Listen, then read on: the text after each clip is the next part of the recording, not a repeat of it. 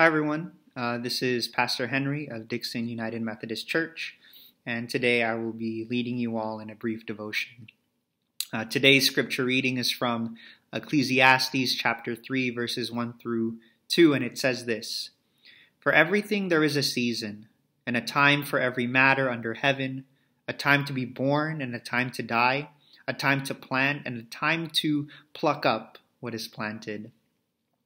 Howard Thurman, the theologian that we have been exploring scripture with, writes, "The human spirit is so involved in the endless cycle of birth, of living and dying, that in some sense each man is an authority, a key interpreter of the meaning of the totality of the experience.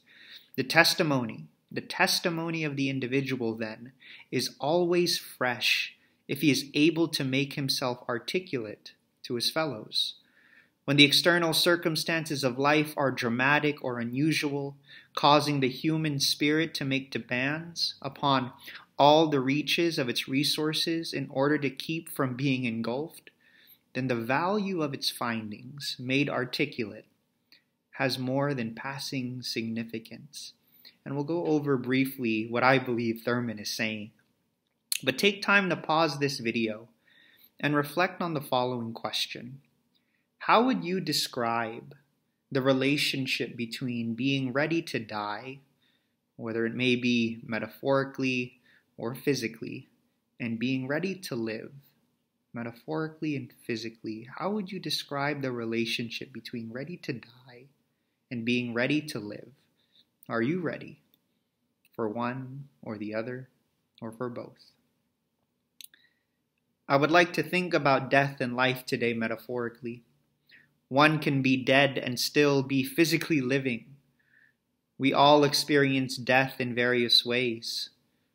The difficult moments in life and also the moments in which we fail to affirm life. Death comes with injustice, war, racism, bigotry, and that which prevents us from loving our neighbor and allowing our neighbors to feel loved. Death comes when we don't take care of each other.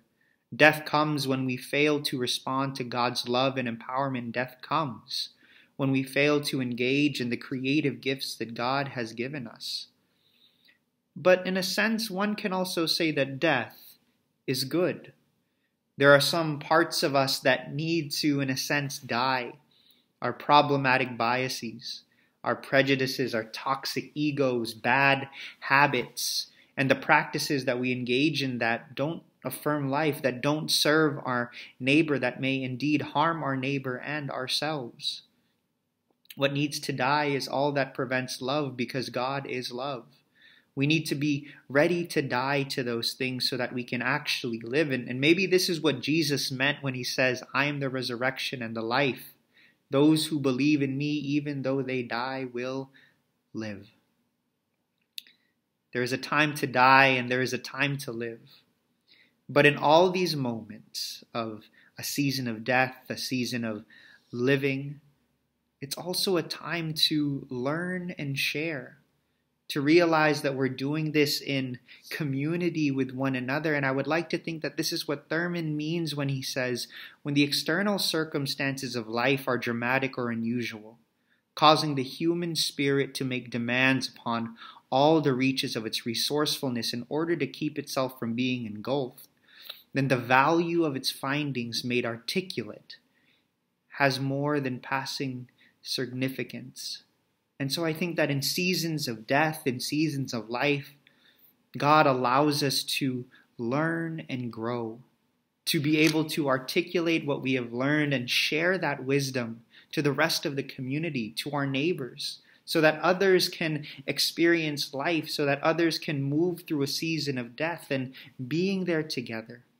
And in the midst of all that, we can all move closer to God's love in every season. And so this week, I invite you to write about the things, this may be difficult, write about the things that prevent you from loving God and loving neighbor. Meditate and actually voice out gratitude now on also the things that move you toward God and neighbor. And then finally, pray for those who are dying. afraid of death or in a season of metaphorical death, that they might find the courage through faith in the author of life, and pray for all those who walk through the darkest valley, that they would fear no evil, for God is with them. God is with me. God is with you in every season. Amen.